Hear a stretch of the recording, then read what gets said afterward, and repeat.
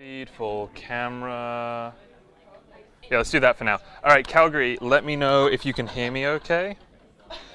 And then we'll get started pretty quickly. The echo is real. I have no idea how to deal with audio issues.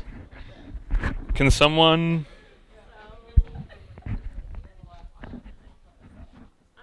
There's like a bad echo coming through. Hey, James. Apparently there's an echo on the microphone. Do you know how to deal with that?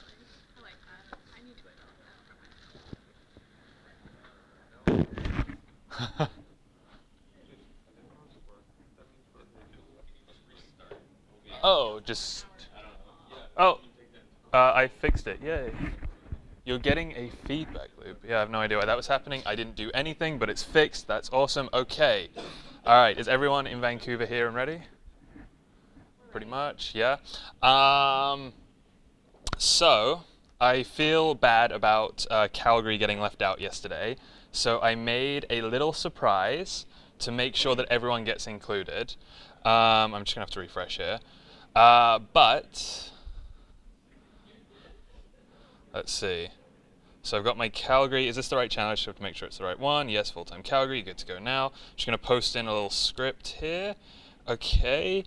I think that should be good. One person from Calgary, send a message through Slack. I just have to wait. Hey. All right, you can send another message if you want.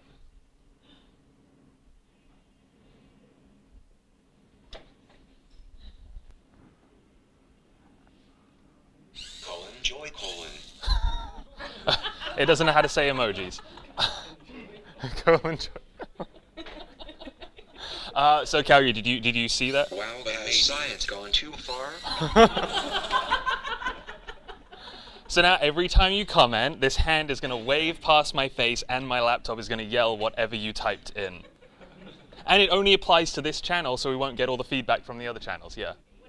Would we be able to set it as like the voice of Alfred from Batman? Can we set it as the voice of Alfred from Batman? It seems like something that we should do. Maybe let's do it during the break in case it takes like 10 minutes. I don't know how, yeah, we'll see.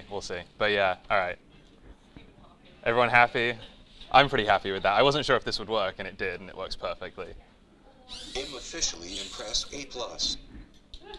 I don't even need to do a lecture now. This is JavaScript. Actually, this is all done in JavaScript, which is kind of cool, and I'd love to show you the code, but maybe for an advanced lecture.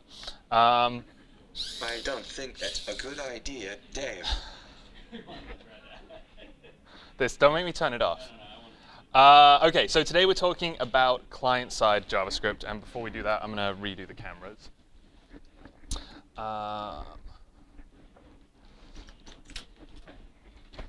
Let's see, split screen. Okay, today we're talking about client-side JavaScript.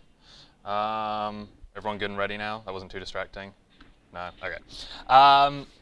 So this is the JavaScript that runs within our browsers. Right? Last week we wrote JavaScript that ran on the server. The week before that we were kind of just writing JavaScript functions, playing around with the language. Today is when we actually start writing JavaScript in the way that it was first intended. JavaScript was created to run within the browser, so this is like where JavaScript originated, which is really cool. The reason we have JavaScript in the browser is so that we can add behavior to our client-side applications without it always having to make a round trip to the server. So think about last week. Every time anything had to happen, every time a tiny URL got added or deleted, or you had to change something on the screen, like just go to a new page or something, you had to make a complete round trip to the server. You had to make a GET or a POST request that would result in the entire page being torn down and brand new HTML being added to the page. Which is kind of a lot of work going on when you just want to do like little things, like maybe you want to add a new message to like a Twitter app, or maybe you want to add a new to-do to a to-do list or something. So you don't really want to be tearing down the entire page, making an HTTP request that gets you an entire new page and loading that for the user. It would be kind of like you wanting to change the background color or the wall color of this building. And instead of just painting over what's currently here, you tear down the entire building and rebuild it with the new color. It's a super inefficient way of doing things. So using client-side JavaScript, we can accept user input and use that to update the things that the user are seeing on the screen without having to make that round trip to the server and completely rebuild the entire screen. So, got to keep everything on the same screen now to make sure that this works. Today, let's see. I'm going to be spending most of my time, at least in the first half of the lecture, in the console. All right, everyone's opened this up and knows how to get to the console? Yeah? This is great. You can see that these are all the issues with Compass, which is kind of bad. When you open up the console, you get all the console logs and any console errors, and it looks like WebSockets is not currently working in Compass, for me anyway. But when we open up the console, we can interact with any web page. So in one sense, it's kind of like our REPL. When we open up a node REPL, I can just create variables, var hi equals hello. But I can also interact with this web page here. So I could start using JavaScript to manipulate this website. One of the easiest things you can do is create an alert, which will just pop up on the screen. We can see now, web.compass is giving me an alert for hello. So this is a really good place to start experimenting with JavaScript, realizing how the technologies work in JavaScript. So the first things I want to talk about are the global variables. JavaScript global variables. What can anyone tell me about global variables in JavaScript? Calgary?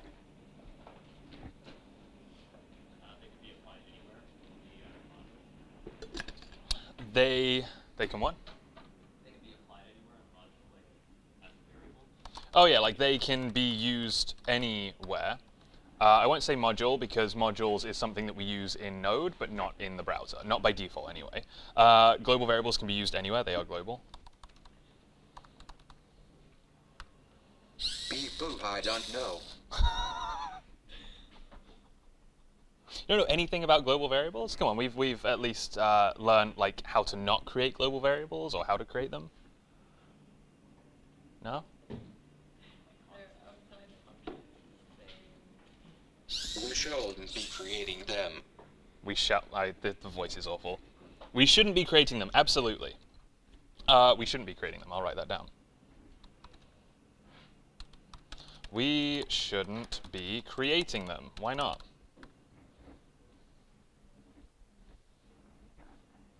Yeah, do you have another? What's that?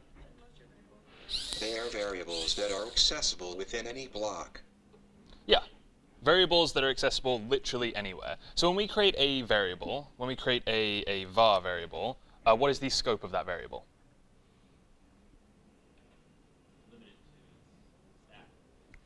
Okay, this is a little bit of review then. So when we create a variable, variables scope is a function. So variables are function scoped. Const, and let, I'm having trouble typing, are scoped to blocks, or are block scoped. So a block being like literally that. So an if statement would include a block, or a for loop, or a while loop, or a function even. These variables are always going to be scoped within either a function or a block, as long as we define them within a function or within a block. But what happens if we create a variable not inside of a function or inside of a block? What happens if we create a variable just out in the open in this global scope? It becomes a global variable, exactly, yeah. In Node, we know that if we create anything within a file, that file is wrapped within a function, so everything becomes function scoped, or everything is scoped to the file because everything is function scoped. But in the browser, not everything is wrapped in a function, not by default anyway. So if we create a variable out in this global scope, it becomes a global variable, which is kind of interesting. So if I actually wanted to scope a variable, I would have to put it inside a function. Oh, God. Sometimes writing code on multiple lines within the console doesn't work well. Whatever, you get the point. I'm not sure what that's complaining about. Anyway, but there are some global objects by default that we will take advantage of. So we don't want to be creating our own global variables, but sometimes there are global variables that we need to use, that we need accessible no matter where we're writing our code, no matter which function or block. Does anyone know which global objects we have access to in the browser? Document is one. So no matter where I am in my code, I can use the document object. What else? Window. What else? What's that?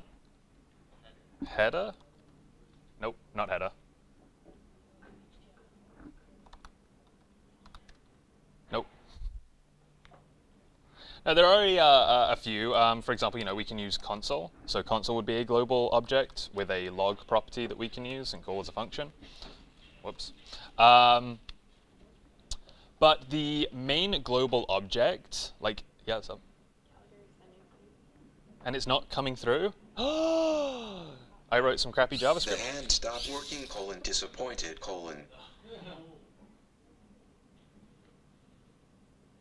E.g. window just didn't work for some reason. I don't know why. But, wait, e.g. window, yes. Yeah, the window is accessible. The window is actually the global object. So the interesting thing about this is in Node there's a global object and it's called global. Like we can literally write the word global in Node and access this global object. We can't do this in the browser. But every time we create a global variable, it gets assigned as a property to the global object. So window. In the browser, window is the global object. Every time we create a global variable, it gets attached to the global object as a property. So if I have created this global variable, or if I create a new global variable, I don't know, var dog equals Otis, this is a global variable, which means that it's a property now on the window object. Window.dog, Otis. Document is another global object, which means that it is a property on the global window object. So document is the same as window.document, window.console.log. So anything that is now a global variable exists as a property on the window object, which is kind of interesting. So if you ever accidentally create a global variable or you intentionally want a global variable, it's going to exist on the window object, or you can make it exist on the window object to be global. So for example, if I really wanted something to be global, no matter what my scope was, I could say like window.my variable equals jazz hands, and now I have access to my variable everywhere within my code. It's kind of a funny behavior of JavaScript, yeah.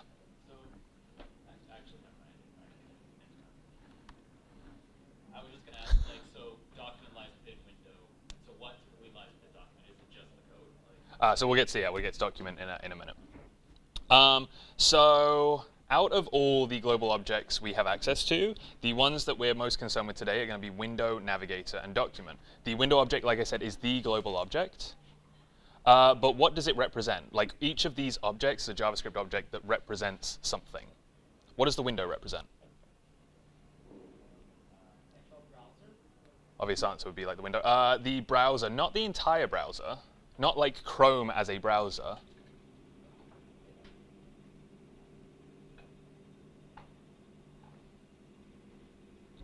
Any other guesses? Something to do with the size? I think I heard something about that. You have to like write a bunch of code, figure out the size of the window, and then there's another shortcut for it. So there's like, yeah, window inner width, window outer width. Outer width. This will give me the size of like the viewport on the left here. This will give me the size of the entire window. but it represents the current window I have open, or in newer browsers, the current tab I have open. So something like window.location will give me the actual address where I am. You can even use this to redirect locally from the client side. You can just set the window.location to be something else and get to a different web page. So the window represents the current open window, which is really just a tab now. The next thing we have is the navigator. What does the navigator object represent? Navigator. Is that like what? Routes? That would be kind of cool, yeah, if it was like navigating through routes. No, it's not to do with any routes or anything. It actually kind of dates back to one of the first browsers. What was the name of one of the first browsers? What's that? Yeah, it's the browser itself. Dates back to, I'm pretty sure this is true, dates back to when the main browser was Netscape Navigator. So to refer to Netscape Navigator, you would type Navigator, and that would give you access to the browser. The cool thing about this is that the browser is a desktop application, and desktop applications have access to things like the hardware within the machine. So if I go through the navigator object, I can figure out information or even manipulate some of the hardware on my currently running machine. So for example, the navigator will have information about my battery. So if I run get battery, which is a method, which is returns a promise, which we are covering later weeks, so just I'm going to write some code. But if I get things about the battery, I can get information like, is the user on my website currently charging their laptop? And what is the charge level, like 67? Yeah, it's at 67%. So you can figure out all this information about someone's stuff. You know, you can figure out if they have a camera, if they can play audio, things like that. You can even, if you had a Bluetooth device, like if you were creators of Fitbit or something, you can interact from a browser to the device using the navigator's Bluetooth properties. Something to do with, yeah, Bluetooth. And then I think you can use that to then like scan for all the Bluetooth devices in the room. So that's kind of powerful, kind of cool. Nothing that we're going to use in boot camp, but definitely something good to know about. Know that this exists. There is this navigator object that is the entire browser. Browser. Oh god. I prefer it to hummus. Navigator. The entire browser application can be used to access hardware. Right. Which leaves us with the final one, and probably the most important one for us anyway, as client-side developers, the document. What is the document object? All the HTML. One answer was all the HTML. If I type document in here and hit this little arrow, that looks like the HTML, doesn't it? So yeah, the document is all of the HTML. It's our entry point to the DOM. DOM. Everyone heard of DOM? What does DOM stand for? Document Object Model, and it's like the main thing we care about today and every time we're dealing with JavaScript on the client side. So yeah, the document allows us to actually interact with our HTML. I can see here that the document represents all of the HTML. That's why it evaluates to this in the browser. But it also has a lot of methods and properties that we're going to use to interact with our actual HTML. So let's see, the document has a body property that we can use to interact directly with the body. That's where we see all our visual stuff. The document has methods that allow us to create new elements. Create element? Yep. Create new elements within our browser. So if I just wanted to add maybe another list item here, I could create an element using the document object and then insert it into the document. So the document is really where we're going to be living today and the rest of this week and every time we're manipulating the DOM, which is one of the reasons we write client-side JavaScript. So those are the 3 global variables, emphasis on the document. Any questions so far? Calgary? I just want to hear you talk, even if you don't have a question.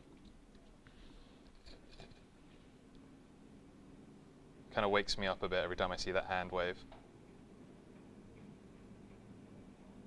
What about the event object? Aha! What about the event? Oh, I think it's because this one is lagged a little bit. What about the event object? We will get to events later. Like event, which is not a global object, but an object we use when we start handling events. Kind of like what we'll be getting to later is actually how users interact with our page. Those are called events. So let's talk about HTML and the DOM. Let's kind of recap a little bit of yesterday, and to do that, let's make an HTML page, and Calgary, you give us our theme, our noun for today.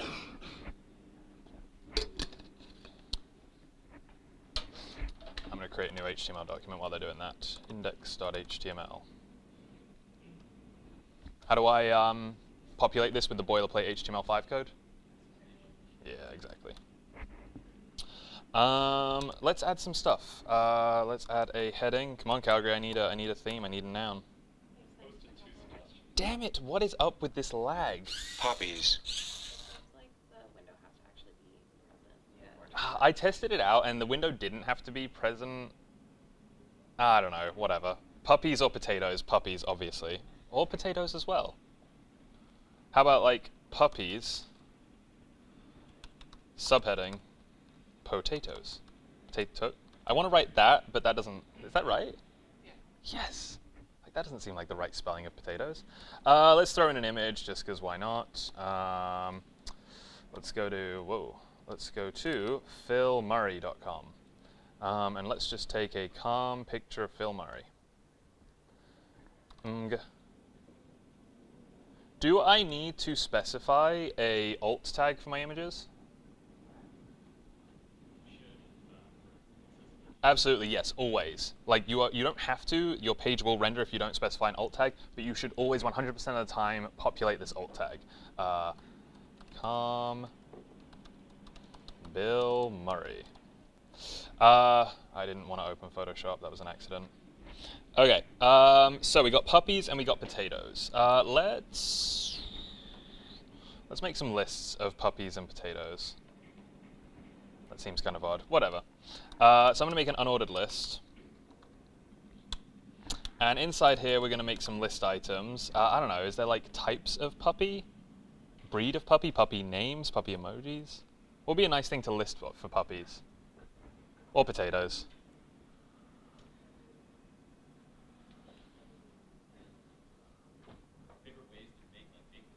Okay, yeah, I thought, I'm glad you ended with potatoes there. Yeah. The sentence was, favorite ways to like bake or make potatoes? Things that potatoes are made with, yes. Yeah, okay, so everyone's like, yell out your favorite potato. Potatoes. Boil them, mash them, stick them in a stew. Jesus. For SEO, yes, exactly. I need a better script that actually yells this out at me more often. For more reasons than SEO, going back to the alt tag, because I really want to talk about this a little bit, for so many other reasons, including like screen readers, people with who can't actually like see the image, they'll actually get read what is in the image, and obviously SEO. What is the what is that? What is that? Let's have my computer say it again. Type of potato. White one. Purple potato. All right, I'm just gonna start copying and pasting. So we got purple potato. We got boil them, mash them, stick them in a stew. Whoops. Reply. Nope. Scalloped. Anyone else? Boil them.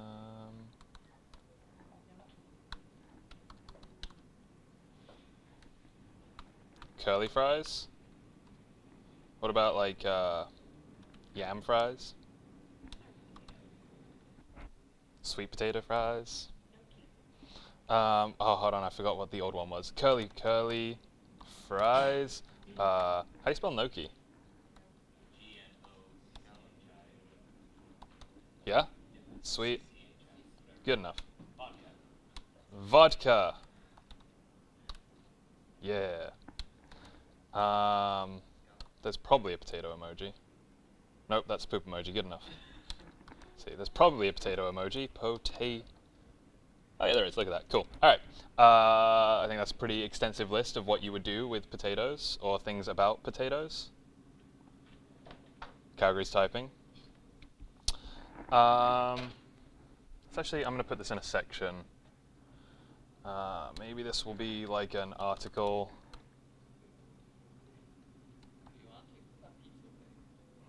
Huh? No, the site is puppies, but then we'll have like, so it's a site that's called Puppies. It has a picture of Bill Murray, and then we have an article with potatoes. Yeah, so put potatoes there. Yeah, right, imagine if we just had puppies, boil them, mash them, stick them in a stew. Okay, do we want anything else? No, I think that's good. I think that's good for now, anyway. Let's see what it looks like. Let's see, where do I even have my code? Week 3, day 2. That's not right.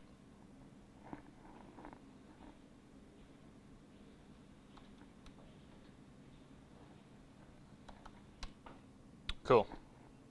Everyone happy with our beautiful looking site? Yes. Okay, puppies, Bill Murray, potatoes, nice. Okay. So, let's go back to our HTML. Does anyone have any questions about the HTML written here? Anything to do with the doc type or the HTML, head, body, tags? What's at the HTTP equip? HTTP, where am I looking? Like right where your cursor is. Oh, this thing. Yeah. This is so that it looks okay on Internet Explorer and Edge. So this is like, make it look okay on Microsoft's web browsers. So you have to do that? Yeah, it's kind of like just one of those things. These are kind of the default things you should do. Make sure it looks okay on Internet Explorer's stuff. Make sure it looks good on mobile devices. Make sure that your text gets encoded correctly, and make sure it doesn't get rendered in Quirks mode. Those are just things now we have to include to make sure that like our site is normal. Without that, it's not normal, which is annoying. Yeah, it's frustrating, really. But oh well. Okay, so let's take a look at the structure of this HTML. Because when the developers of browsers needed to be able to interact with HTML from their JavaScript, they needed a way of representing the HTML as JavaScript.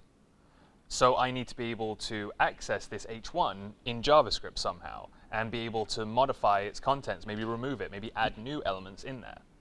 So they had this challenge of how do we represent every single element on the page in JavaScript somehow, right? Like represent as a function, just as variables, or what do we do here? So I'm going to try and use the whiteboard now. Let's see. If I drag the whiteboard over, it will cover my hand, but whatever. Let's see if this works out. Can you see the whiteboard, Calgary?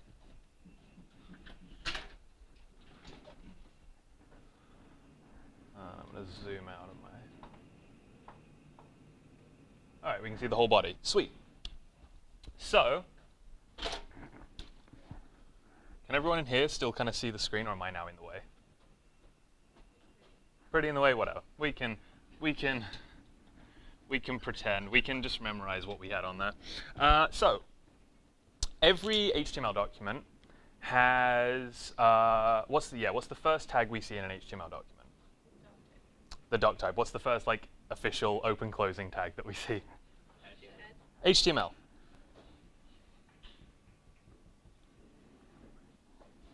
And Calgary, you can. Oh wait, I'm going to open up the thing so I can hear them. Yes. Sweet.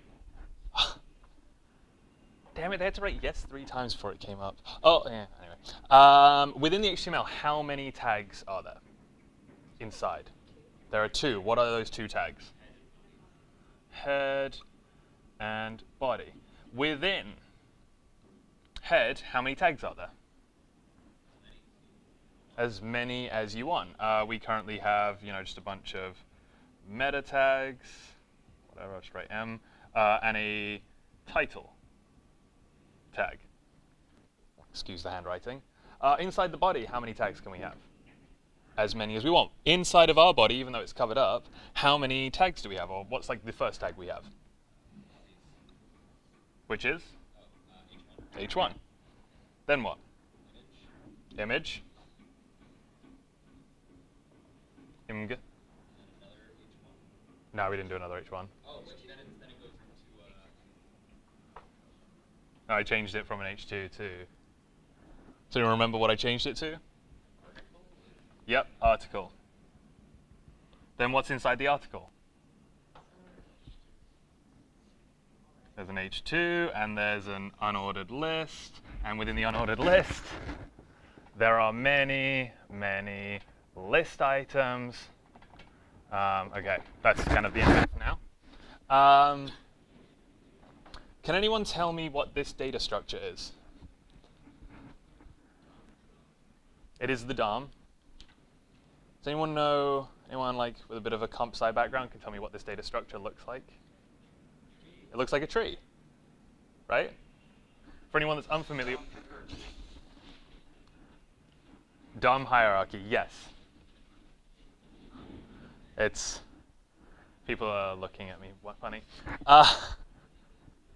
This is a tree. There are many trees within the things we interact with when coding. The DOM is a tree. File systems are trees. JSON that we get back from APIs are often trees. The cool thing about trees is that they are, sometimes they are complicated to deal with, but at the very basic level, they're just simple objects. Where you'd have an object that would maybe represent the HTML node. These are all called nodes. This would be the root node. And every node can have children, which are nodes themselves that can have children, which are also nodes themselves. So everything is just going to be a JavaScript object that can have these children that will also be JavaScript objects with children and so on.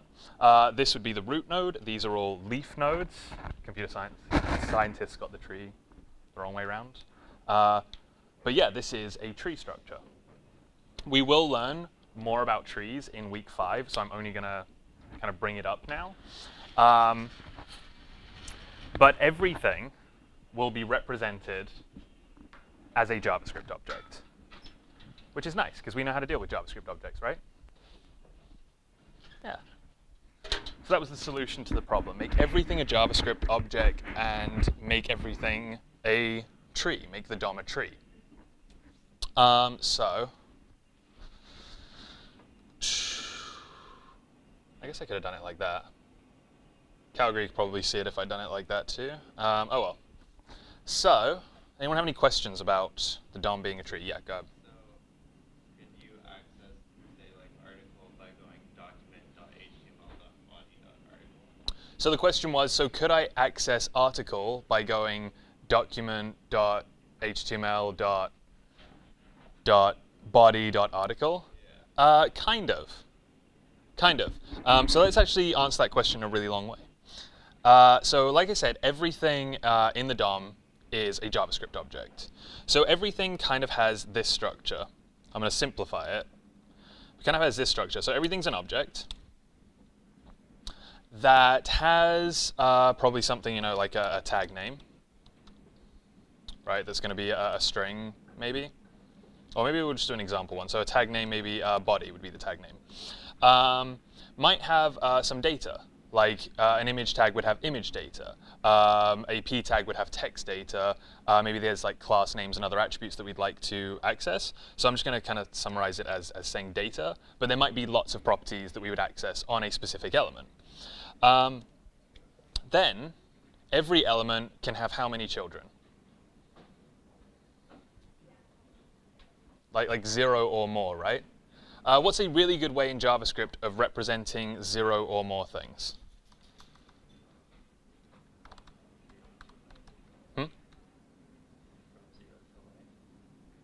But like, yeah, if I had many things, maybe 0 things, or maybe like 10 things, or 1,000 things, just like 0 to many things, what data structure might I put them in? If I just have a bunch of things. I could put them in an object. What else could I use? Arrays, right? Arrays are pretty handy for lists of things. So when we're dealing with the DOM, the children of an element, of a node, will be an array with other objects inside. So the body would have children, maybe tag name, what we have an h1 in there, some sort of data. H1 doesn't have any children, so it would be an empty array, right? We can use arrays to represent 0 or more values. What else might there be? So we have an h1, we have an image, we also have that article.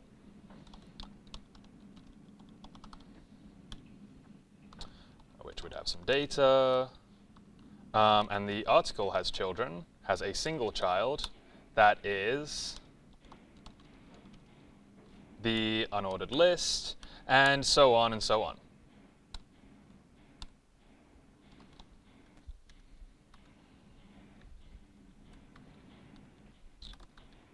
Children, and I'm just going to kind of stop it there. So are there any questions about that? Every single thing is a JavaScript object that we can access data from just using properties, but every single thing will have children that will be 0 or more JavaScript objects that, again, will have children that will be 0 or more JavaScript objects. It's a recursive data structure. We get into it more in week 5. But for now, it's just all we have to really think about are these JavaScript objects that have children. So if we take a look at an example of that, we've got our page up here. Your question was, can I access like this list by going what document.body.article.list, whatever? Knowing what we know about this being a tree, where children will be an array of other objects.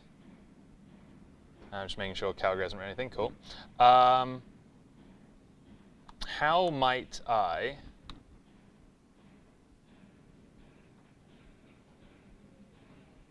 access, let's start with the entire list. Actually, no, let's start with, let's kind of go through actually. So let's start with puppies. How might I access puppies just by traversing this tree?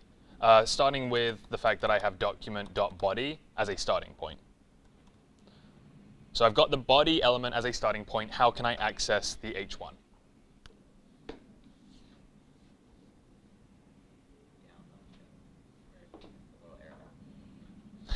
Just click that little arrow and it just gives you all. No, I mean like in JavaScript, how would I access the h1?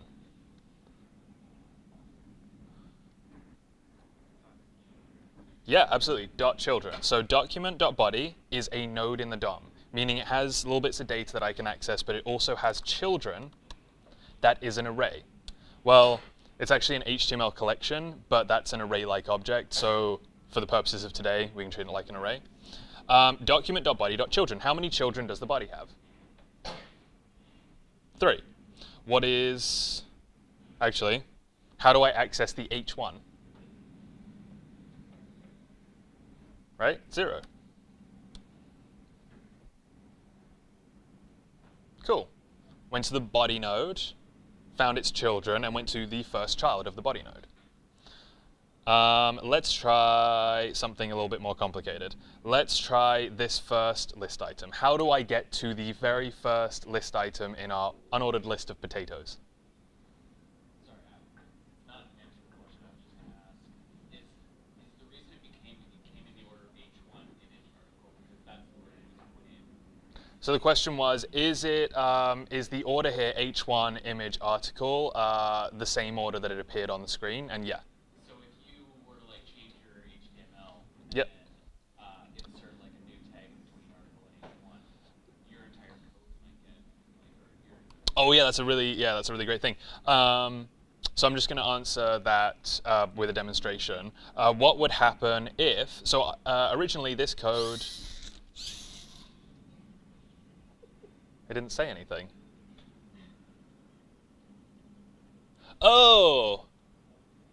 it's really funny because the way I've got my code set up, it has no like escaping things. So if you write valid JavaScript, it might actually try and execute that within my thing, which might have happened. Anyway,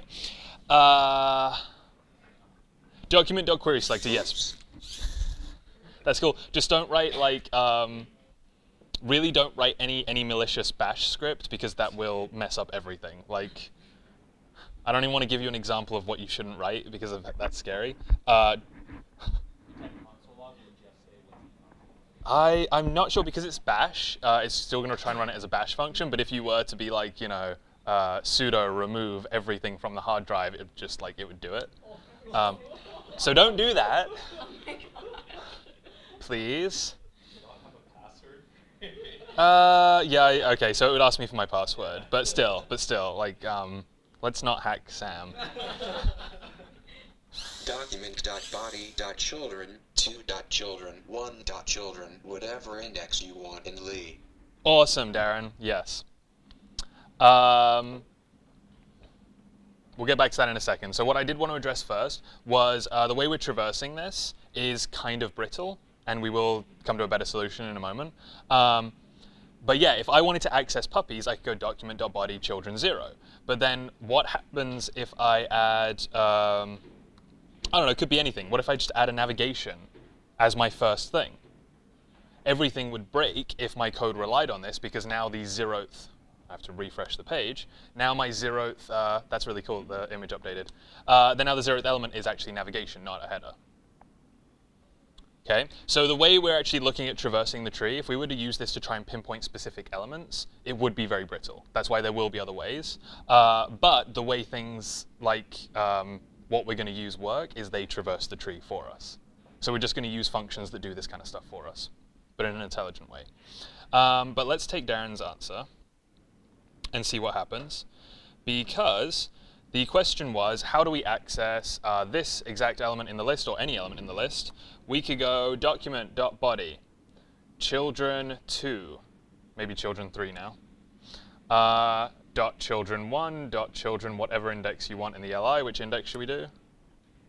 Give me a number between like 0 and 7. 4. Which one will it be? Noki. Nailed it, Calgary. And I can even ask for like the, you know, I said that data thing and just did ... in my examples. Some of the data that some of these elements will have is like inner text. So I get the inner text from within the element. Okay, so any questions about traversing the tree here? Kind of going to the children, finding another child, going to that child, so on. Oh, cool, okay. We can keep doing this basically forever, right? Our trees can be infinitely long, and we can traverse entire trees if we want. We can do really fancy stuff, which you'll learn about in week 5. But really, most of the time, we just want to be able to pinpoint a single element on the screen, right? Like, I want this header. I don't care that it's the first or second element within the document, I just want the header. Or I want to grab this entire list so I can do stuff to it, or I want to grab the last item within that list, something like that. So we end up using selectors for this. So, document object model, we already did traversal. I'll just paste the example in there. Whoops, traversal. But the next thing that we'll want to look at is selection. And there are a couple of different ways of selecting an element directly from within our document. And it's kind of similar to what we looked at yesterday. So if I want to select a specific element within my HTML page and style it with CSS, how would I do that? I could give it an ID or class, right? And then I can, using that ID or class, access that specific element, give it a very specific style. And I can do the exact same thing in JavaScript, which is really, really handy and powerful. So like I said, there's a couple of different ways of doing this. The older ways are using document get element by ID, or ID, where you just pass it an ID of an element and it will get you that specific element. Document.get elements by class or by class name. Syntax might be slightly off with these, but the idea is still the same, where you would give it a class name and it would return all of the elements, so an HTML collection of all the elements you need, or with that name. But the more modern ways, the ways that we're going to be using it, is to use document.query selector and document.query selector all. And the great thing about these methods, query selector and query selector all, is that we can pass in any CSS selector. So instead of having to define just by a class name or just by an ID, I can write things like I was writing yesterday, maybe like every image with the class highlight or something. So any valid CSS selector can go in here. Most of the time we will just write a single class or a single ID, whatever, but any valid CSS selector. Image, highlight, you know, first child, right? Things like this. Any valid CSS selector is valid here, so it's really cool and powerful, yeah. Yeah, CSS selectors, right? So I could just put in the tag name. It works the exact same way we're used to in CSS. So anything that's a valid CSS selector can go in here, which is really cool. And it's also how we use jQuery, which we'll find out about later. So these methods are way more powerful and easier to use. You will see code that uses these, though, and it's similar. It just a little bit more specific, a little bit less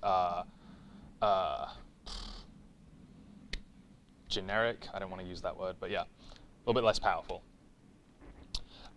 So I want to, let's try doing the exact same thing. Let's try grabbing certain elements. Document.getElement by id. Yeah. That was 2 minutes ago. Way to close the lag, right? Like, even my script ignores Calgary for 2 minutes. I'm sorry. What's that?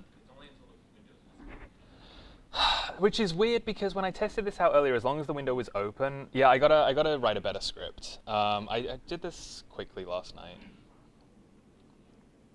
I tried. I'll make it better. I'll make it better for next lecture. Cry. Oh, the good thing is it doesn't respond to Giphies, which I like. Yeah, I'll figure out a way to make it better during the break, maybe. A for effort. I'll just leave it open all the time. Or I'll get a different laptop, plug it into, yeah, I'll figure it out, Okay, let's try selecting specific elements, then we'll take a break. When we come back, we'll do some really, really fancy stuff. So let's do a similar thing. Let's select the header. Using the new methods, how can I select this specific header?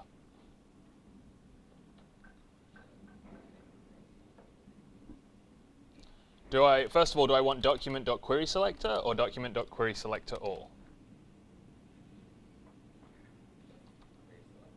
Query selector. Query selector will return me a single element. Query selector all will return me an HTML collection, which, as we've already discovered, is basically an array. So query selector, because I'm only trying to find a specific thing. If I wanted many things, query selector all. What should I put in the query selector?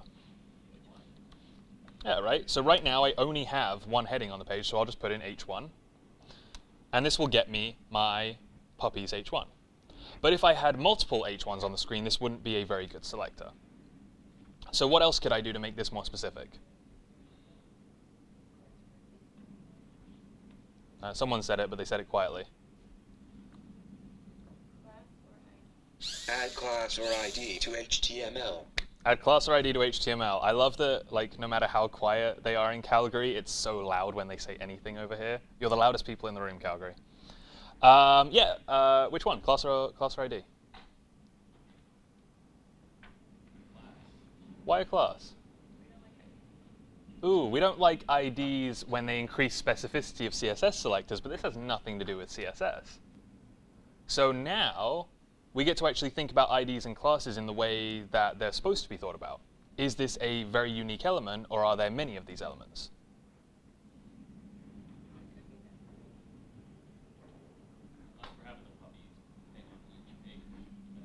Well, it's specific to the page, so even if we had these on multiple pages, that would be fine. But as long as it's unique within this page. And it kind of depends on how I think about it. Maybe I'm trying to grab all the headers, so I'm going to call this like main headers or something. But if I did want this to be a very specific thing, then it wouldn't be a bad idea to just say ID, maybe page heading, or page header, whatever. And this is fine, and there's none of that weird specificity stuff that we have to think about, because this is for JavaScript. Maybe if I wanted to style this, I would add a class for styling. But you know, if I'm accessing it from JavaScript, there's no bad, there's no negative side to using an ID. It has to be unique, but like we already know that. So let's just give that a page heading. Let's refresh the page, because every time I update the HTML, I have to refresh the page. And instead of document.querySelector h1, how do I access an ID? CSS selector? Hashtag page heading? Page heading, there we go. Excuse me. So yeah, we can use these query selectors to access specific elements using classes, IDs, tags, whatever. All right, let's do something else. Let's grab this list of things. I am going to give this list an ID of potato list. Why not? So now I have a potato list. I know it's an unordered list or an ordered list, whatever. It's a list. So I can say document.query selector. I'm just trying to get the single list. Hashtag potato list. That didn't work because I did not refresh the page first. That did not work because I didn't save my HTML before refreshing the page first. Okay, so I got my potato list. Now I have a object that has multiple children, so I could even go to the potato list and then say children, and that gets me my HTML collection of all the list items. Or I could use the CSS query selector and define that I want the list items within the potato list. All right, increase that size a bit. Whoops. Oh, that's awful. Using the query selector completely, I can specify that I want it to first look for an item called potato list, and then look for descendants of that. Maybe I could even say direct descendants that are list items. CSS selectors, whatever you prefer. Why do I only get one element back? Like when I did it .children, I got this array of 9 items, but when I did it with the query selector, I only got 1 item back. Query selector instead of query selector all. So don't let that catch you out. Query selector all, because I'm now trying to get every single list item, and there we go. It's the same outcome. So multiple ways of still being able to pinpoint a specific element, but then maybe like get its children, or maybe get elements within that element. I will recommend doing it the selector way rather than ever typing .children, but both are valid.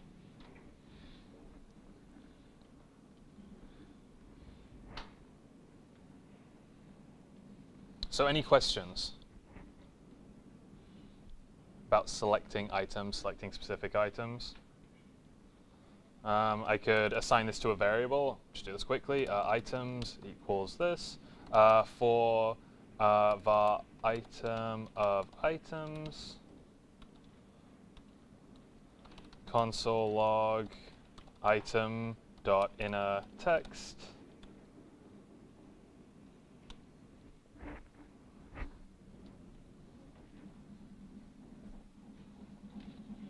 Right.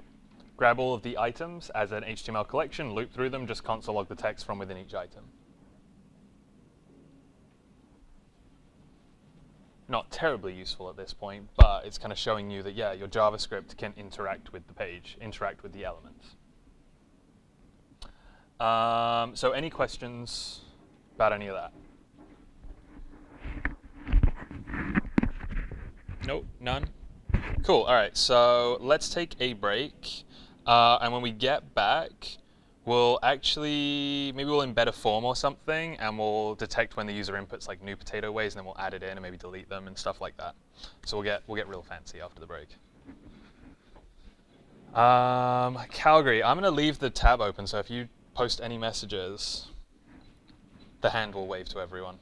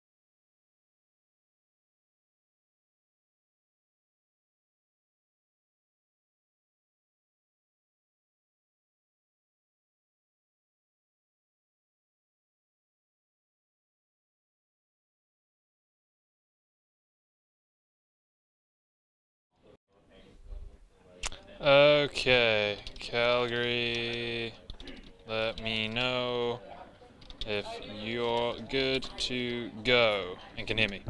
Calgary, let me know if you're good to go.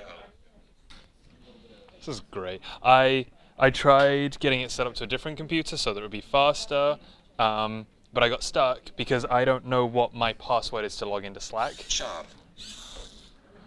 So I'm going to figure that out, and in the breakout, we'll have a faster thing. Cool. I think that was Calgary. Yep. Sweet. Let's do this then. So, before the break, we did DOM traversal and DOM selection. Now I want to look at manipulation, creation, and I really want to focus on events. So actually we won't go into manipulation much. It's similar to what we've already done. This stuff is going to be the interesting stuff that we'll deal with now. Events, creating new ones. But manipulation, all I really mean by that is, like, we've already gone in here and selected elements and kind of seen what they are. Manipulation would be just updating them. So in the same way that I earlier went and document.query selector page heading? Yeah. How do I get, nope. Don't know how to get to completion there. To get it. And then once I've got it, I can access things like its inner text.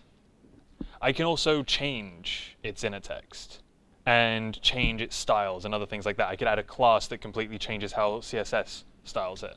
So just for simplicity, I'm just going to change the inner text. What should we change puppies to? Like kittens? Bill Murray photo of the day? I don't know. That would be too sensical. This is nonsensical. Yeah, so I'm going to run this. Watch what happens to puppies. Look at the heading. Kittens. So once we have the elements, we can do kind of whatever we want. And this is going to be a little bit of discovery for you today and over the next couple of days, like what you can do. But in a really simple way, I can just update the text. One key thing to remember is that if I update the DOM in JavaScript, it doesn't affect the HTML file. So my HTML is still exactly the way it was, like my HTML file anyway. It still has the page with the heading puppies. So if I were to refresh this page, all of that data is gone. But while I'm here, I can manipulate it, right? Once the page is loaded, I can update the way it update the way it's seen. And if we do even look at the elements, we can see right now the browser is interpreting this as a header that has the name kittens. It just won't be persisted. This change will not be within the HTML file itself. So with that said, let's change the way we're kind of doing things here. Right now I've been writing all of my JavaScript in the console, but realistically I want my JavaScript to exist in a file, right? So it can load into the page and I can reuse it. Like no one's going to be typing their production JavaScript code in the console. So this also make it easier to respond to events when we get to that. So if I want to write some JavaScript in a JavaScript file for the browser, where do I start? The bottom of the page? Like right here?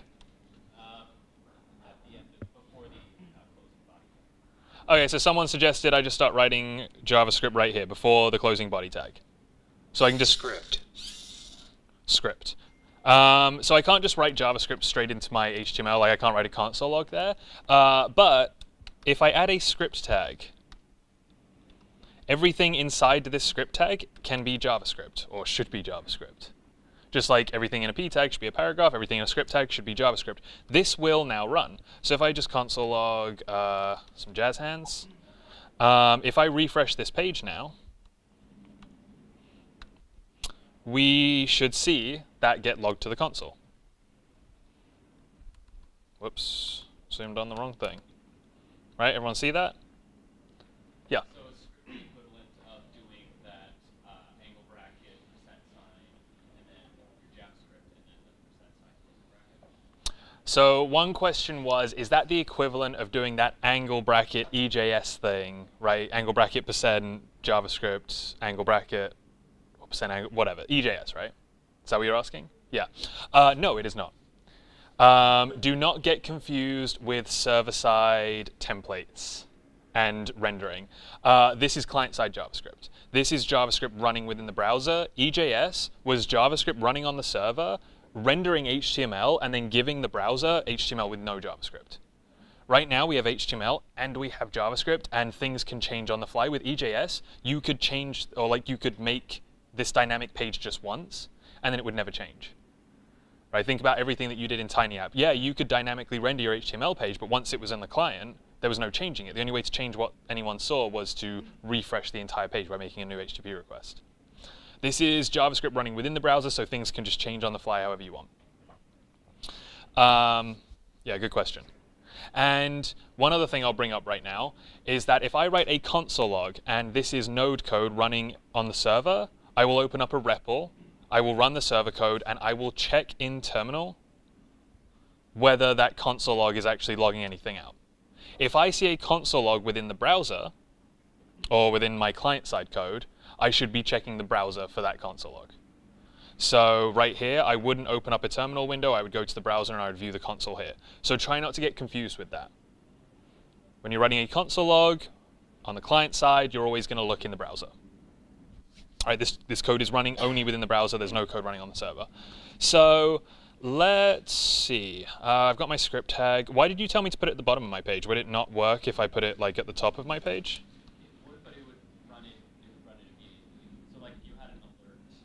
So it would run it immediately. That seems fine. Well, like as opposed to like if you put an alert inside like the header tag, do that for each loaded. And then like consider better practice like JavaScript on the top. Yeah, so someone suggested that if I put an alert. So you're suggesting that if I put an alert right here, so instead of a console log, I'm actually just going to change this to be an alert, which just displays this as an alert to the user rather than a console log in the DevTools. And you even said put it in the header. Or in the head, that this is going to be bad.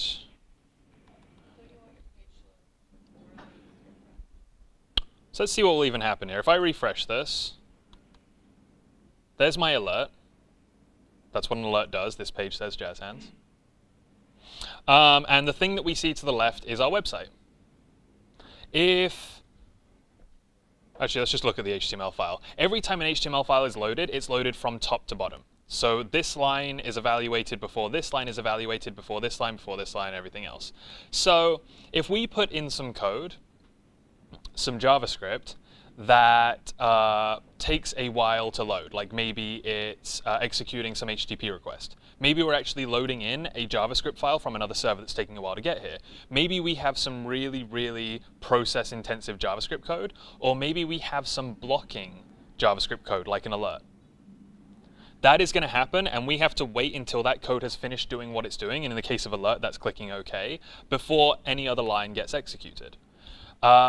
So one reason that we would always put our JavaScript at the bottom of the page is so that if anything happens, if there's a long process or anything else, we can at least be looking. So I'll click OK, it will load. If I refresh the page now with the script at the bottom of the page, well, that didn't work the way I wanted it to. Did I save it? I did. Maybe an alert's a bad example. Yeah, alert still doesn't load the entire page for whatever reason. Let's do a different example. Let's use debugger. So everything else I said is true, except for the fact that an alert seems to not want to act that way. So what a debugger tag does, and this is a really handy thing for you to know about as client-side web devs, as soon as the browser hits this word within a script tag, it will stop everything and allow you to debug your code. So it says, okay, I'm going to stop the execution of all the HTML and JavaScript at this point, and you are now allowed to go into the console and evaluate local variables and things like that, which is really, really handy. The reason I'm bringing this up right now is because it's completely stopped the execution of my code. So you could imagine that this is a really long-running piece of JavaScript, or like I say, it's making an HTTP request that's taking a while, whatever. If I do this at the bottom of the page as the last thing, everything else will be loaded, then my code will come to a complete halt as the browser's like, all right, I'm stopping right here for you to evaluate stuff. If I change this into the head, was at the bottom, everything loaded fine. I'm going to continue running the application. The image took a while to load because that's another HTTP request. But if I refresh it now, there we go.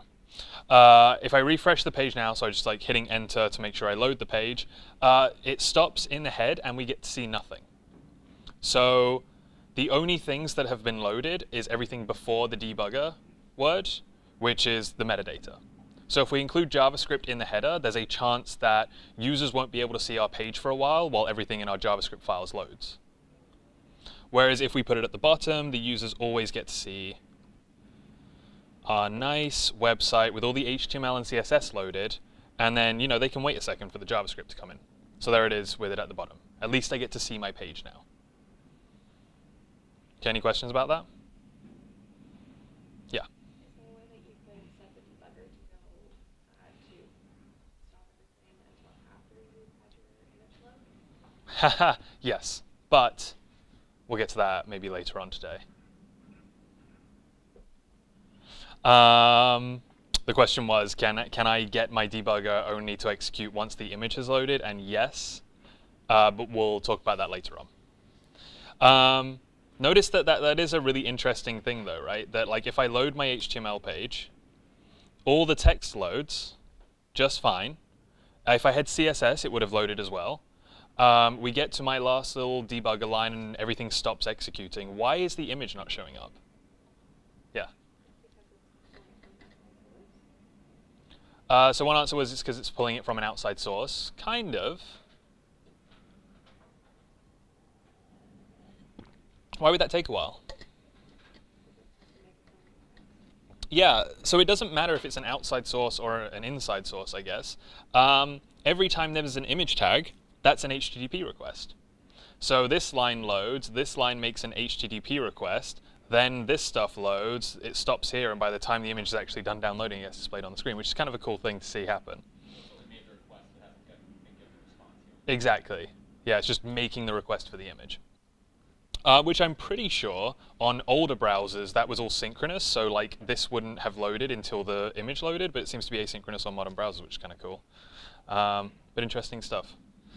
Stuff you don't really think about, right? You're like, oh, I'm just loading a web page and it's got these images that I included, but actually every single time you include an image tag, that's another HTTP request. Okay. So yeah, we put the JavaScript at the bottom of our file. Do I want to write JavaScript in the same file as my HTML? Do I want to be writing my JavaScript here?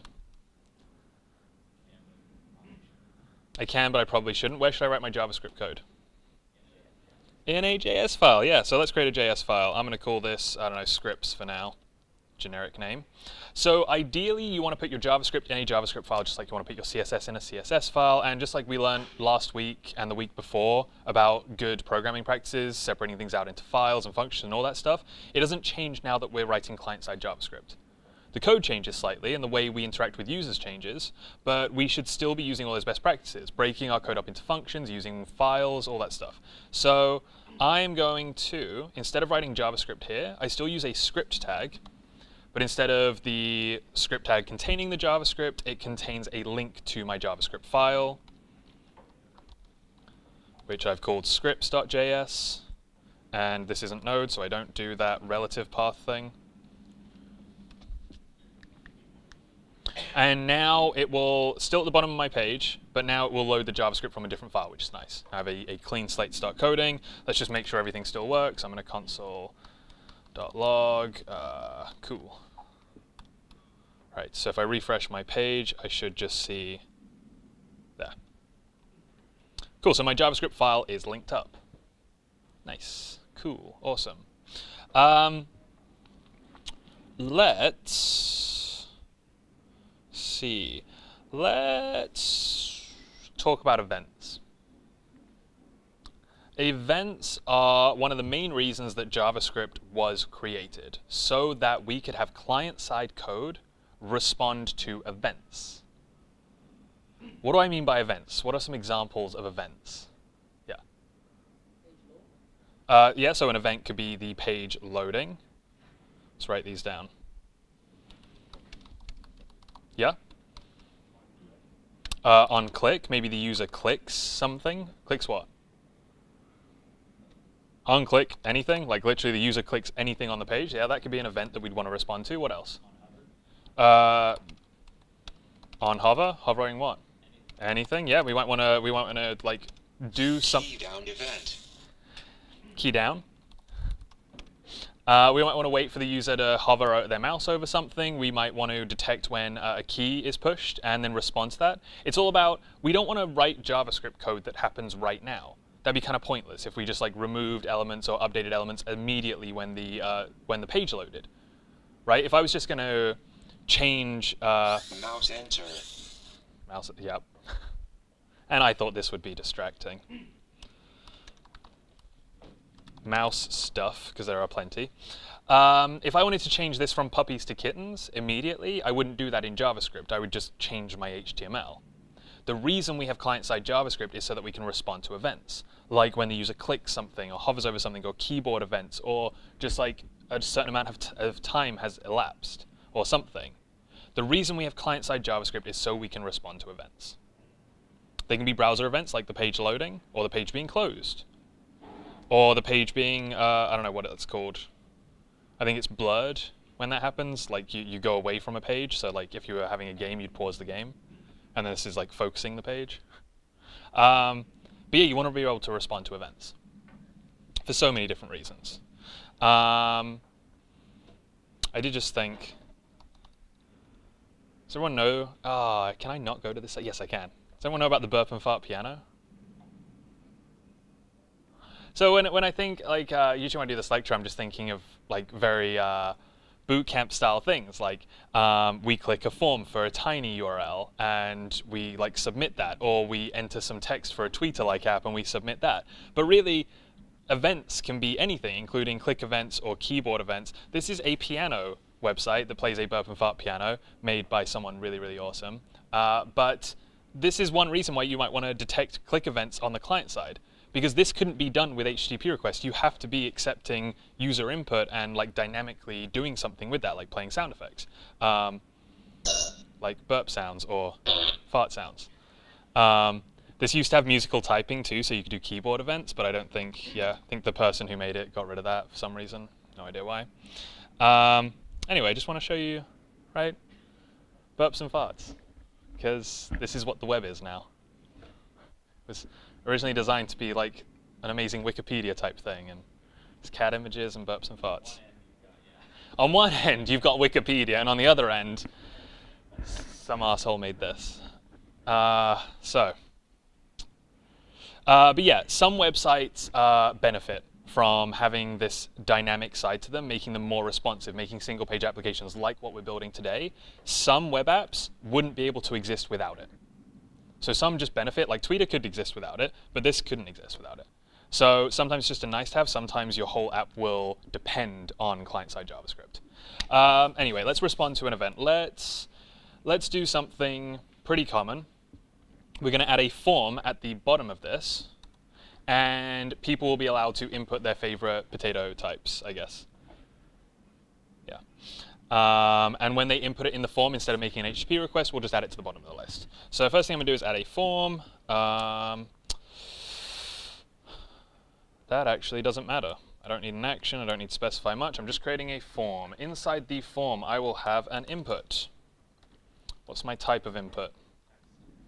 Text. What shall I name my input? Potato. What shall I give it an ID of? Potato text. I don't know. Input. I need a button. What should be like the save word for potatoes? Is there a punny word? Huh? Hash? Oh, mash. Plant. Yeah, no, I like mash. I like mash. What should I have for? I can't think of the question, but the answer is we should have a label. Ooh, I want this label to apply to this input. What do I put in the for thing? The for. Does for link to type, name, or ID? Raise your hand if you think that ID. Raise your hand if you think it's name. So in here I should say label for potato. Raise it high. Okay, raise your hand if you think it's ID, potato text. A couple. Raise your hand if you didn't raise your hand for either of those things. Oh, we got like, they still didn't raise their hand. There's people in the back of the room. Like, anyway, sorry. I'll stop picking on people. 4 relates to ID. This is important. Don't let this trip you up. This label is for the input with this ID, right? For an ID, they link up. The name is only for when you submit a form.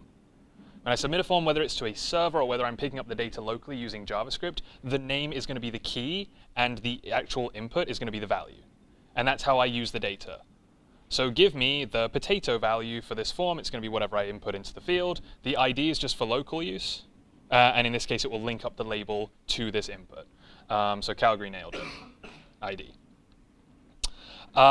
This is commonly misunderstood, that people like link them up incorrectly. But you'll see people doing stuff like this because they're like, oh, I don't actually know which one it is, so I'm just going to name everything potato. And this works, but like, don't do it. OK, so I have my form. What's it? I don't know. Who's they? Whatever, I think we're used to the fact that like mentors and instructors give different advice from the curriculum. Some of it's opinionated. Anyway, let's not get into that. I would suggest using different things because the reason for this to exist and change is slightly different from the reason of this to exist and change. Like this is tightly coupled to probably your server, and this is not. Okay, let's do some stuff. So if I have that form, I click the button. I want to detect when the user is actually submitting this form. What event am I listening for on this form? So I might look for a onClick event on the submit button, right? So if I click the mash button, let's respond to that event. What happens if the user enters, oh, I didn't put anything in the label, that was dumb of me. Potato. What if someone comes into this form and isn't using a mouse and happens to get into the form, types something in, hits enter? Am I also listening for a key down event or a key up event or a key press event? On the form, on the button, on the input? What happens if I got a futuristic one where I just tell Siri to input something into the form and submit it? Am I listening for an on Siri event? Let's be very intentional about this event. Do I care if the button is clicked or do I care about something else? The field is filled, but not necessarily if it's just been like this is filled. One other thing has to happen. I have to submit the form. So I don't care how you submit the form. I just need to know when the form is being submitted. So the event that I'm listening for, and the click would work if I did it on the button as long as everyone clicked the button. But the event I am actually interested in is the submit event. So you have to be intentional with your events that you're using. So before I can attach an event to this form, I have to first find the form. How shall I find the form? How do I grab the form from the DOM tree?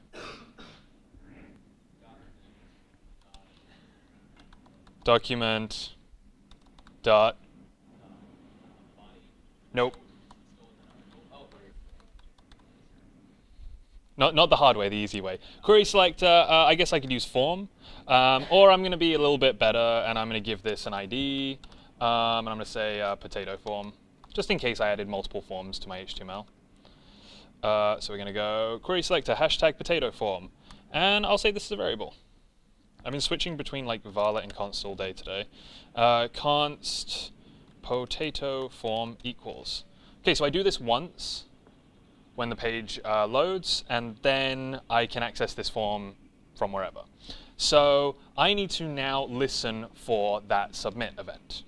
How do you think I listen for an event on an object? I add an event listener to that object. So I can take any DOM node, DOM object, and add an event listener. And in this case, I'm listening for the submit event. So we call this function, we pass in the event we want to listen for, and then we pass in a callback function. which can be a fat arrow function, but I would actually suggest using a normal function because there will be occasions where you want to access this from within the function. So I'm going to do it as a normal function. You can make your own mind up. Sam suggests doing it this way.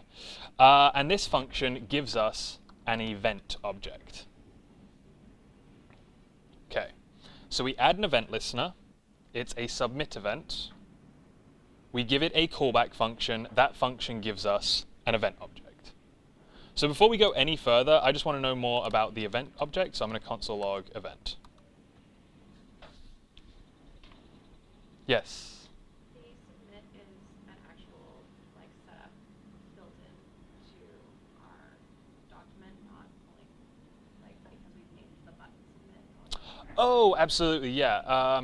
So the question was submit is a built-in thing, and it's not because we've called a button submit or done something special anywhere else. No, you can name anything whatever you want. I actually managed to not name anything submit there. The submit is a type of event, and it's built in. And actually, I should bring that up. Let's look at browser events. Event reference, that looks like it might be good. Let's see if we, yeah. Wow, we have got all the events. Let's see if there's click. Just want to make sure I'm in the right place. Yep, click, double click, wow. So I'll put this in the notes, lecture notes as well. But these are all of the events that exist by default, and you can even create your own events. But these all exist so we can check for blur and focus, we can check for click and double click and mouse up and all that stuff. So this is a list of, there's a few events that you can choose from. So some get thumbs down. Yeah, you can do crazy stuff. You're so unlimited once you start realizing what events you can respond to and what you can actually do with the DOM, that it's not surprising that some of these amazing websites do so much and that Flash is no longer needed. Remember when websites used to be Flash? Yeah, that's because JavaScript wasn't that great back then. Okay, so we have a submit event. I want to console log the event. We're going to see some weird thing happen. And we'll fix it in a moment. But if I refresh this page and I type something in here and hit enter, what are we expecting to happen with the code we've written so far? We really want to see the event in the console here. So I've typed in, let's type in something real. What's going to be a nice potato that we're going to add? Hot potato? And I'm going to click mesh or hit enter, whatever. We want to see the event on the right, but look what actually happens. What actually happened? It refreshed the page, right? Why the hell did it refresh the page? Also, why is there a hot potato in my URL? Something everyone will do at some point in their JavaScript career and be like, what? Oh, right, that thing. Why did this happen?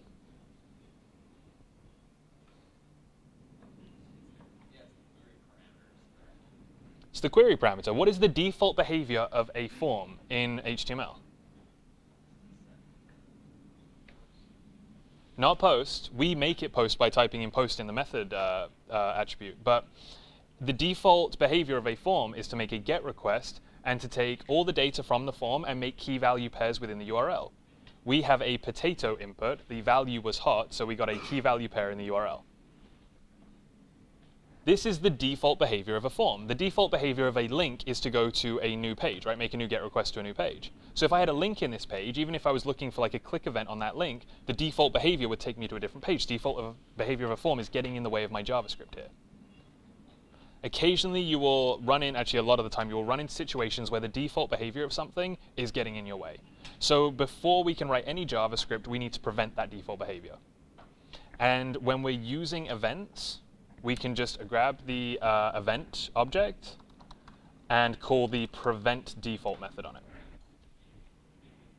So whatever HTML was going to do, whatever the browser was wanting to do in this case, don't do that. I'm going to completely take over and do my own thing. So first thing we do, prevent the default behavior, and then we'll do our own behavior.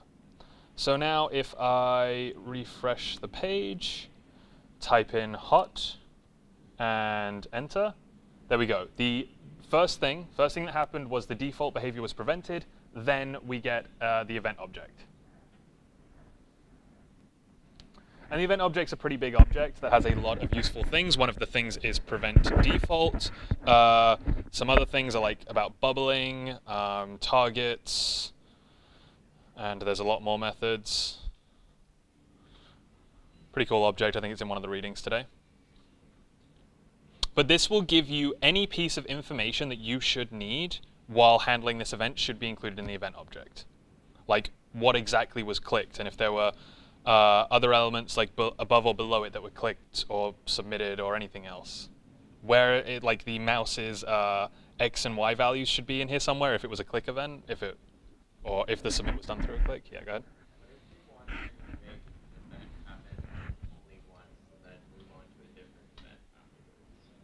What if we want an event to only happen once, then move on to a different event? What do you mean? If you submit this time, then it adds, and the next time when you submit, it takes away. Okay, so what if you wanted an event that when you submit, it adds, then the next time it takes away? Yeah. Well, it's still a submit event. So you're still going to leave the submit event, but you're in JavaScript, right? So you could just create a variable that's like, if it was the first time, do this, else second time, do this. So like that's another thing to remember. Damn it. We have these events, but we're still writing JavaScript. So whatever I can do with JavaScript, whatever logic I can write within here. Ifs, while loops, objects, whatever. Functions. Cool. Any questions? No? Okay.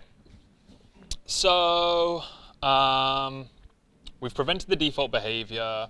Got this event object, which is pretty cool. I'll let you read about that on your own time. Let's do the really thing that I want to do right now, which is take that text and put it into the list. So how can I grab the text that is currently being input into this form? How can I grab that data from the DOM?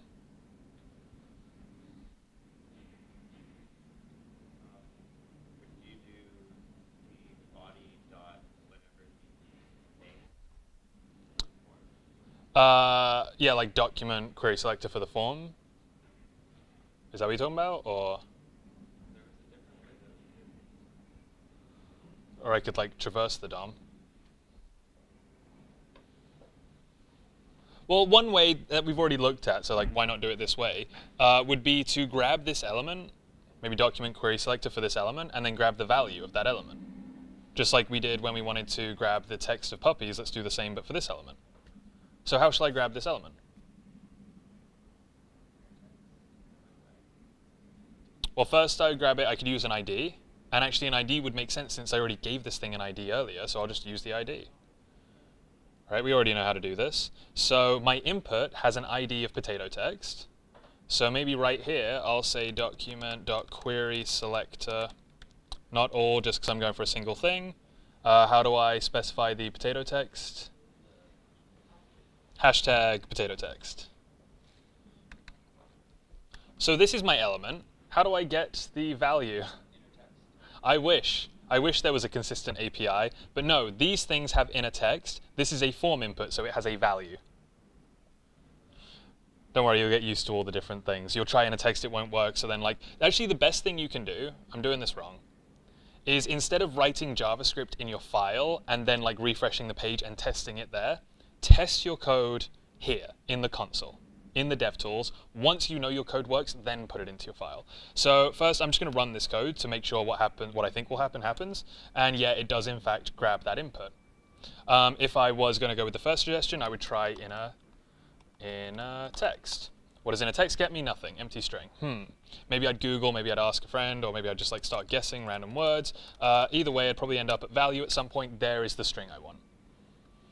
So now that I have that, I know that is the way I can get the text. I'm going to take that code back into my JavaScript file, and I'm going to call this new potato text. Okay, so this is the text that I'm going to put into the form. How do I now put that into, the list? How do I now put that into this list?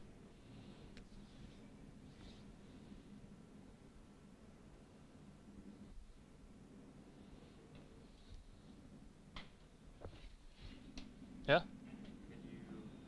I guess you could add the children, or you could use the add So let's actually break this down into a couple of steps. One of the steps, and this is part of it already, is to create the new list element. Then I need to find the list to add it to, and then I need to add it to the list.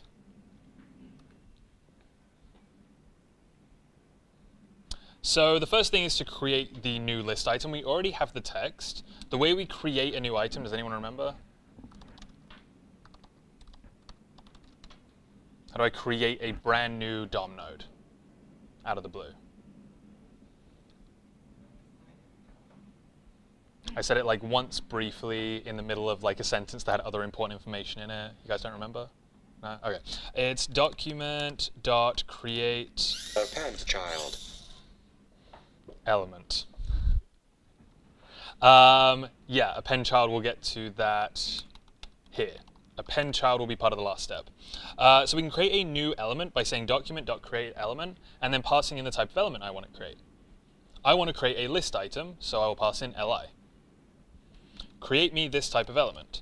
Then I can manipulate the element however I want, so I'm going to say list item dot, what do I want to change about this list item? Yeah, right, the text. So this is one way of modifying the text, new potato text. So I now have this new element, a list item with the text of new potato text. Where does this node exist in the tree? I've created a brand new node, brand new list item. Where does it exist?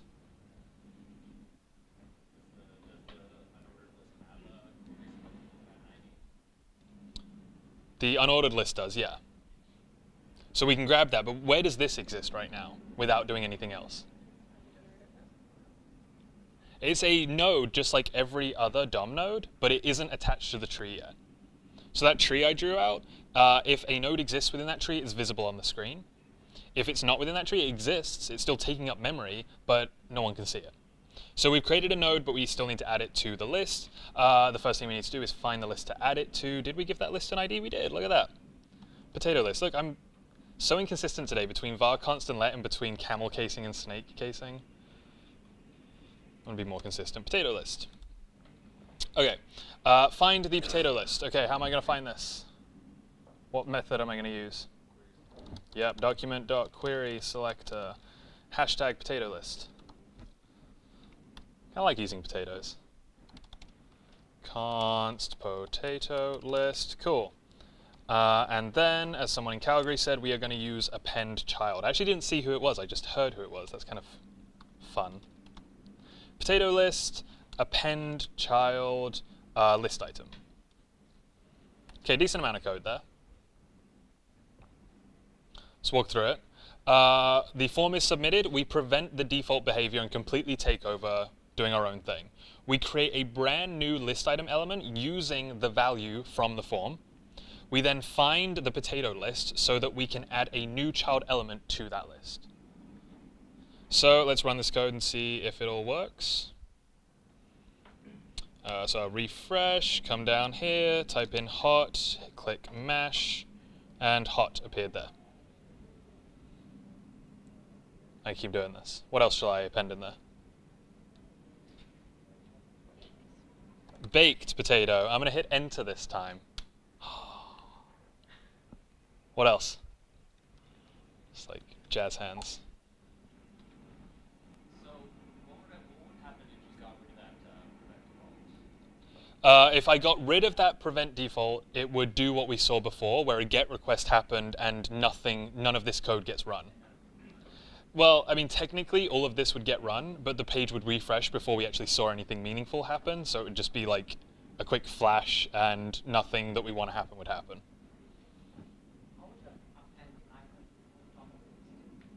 How would I append the item onto, like how would I add it to the top of the list? Yeah, so instead of appending, I could potato list prepend list item. Hope this works.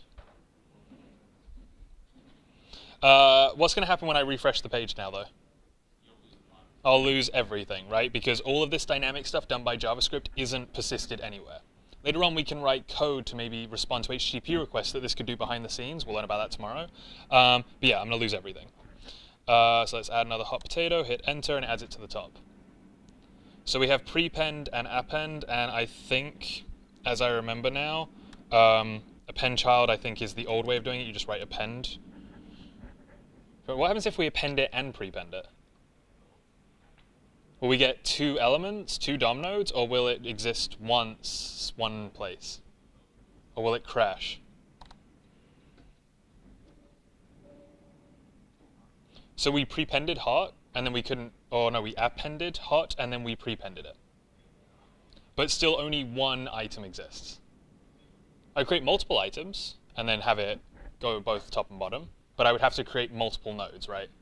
Because new nodes won't just get created out of the blue unless I explicitly create them, and one single node was created, that's all. All right, how's Calgary doing? Any questions? Vancouver, any questions? Let's see. Creation, document.create element. And I already went over the debugger. I think I managed to get to everything. And we're within time. Didn't even have to rush. Look at that. Cool, everyone feeling good? Yeah? Ready to do the day's assignments? And then have a breakout on jQuery later? Cool. Anything from Calgary? Can you at least just give me a message so that the hand waves?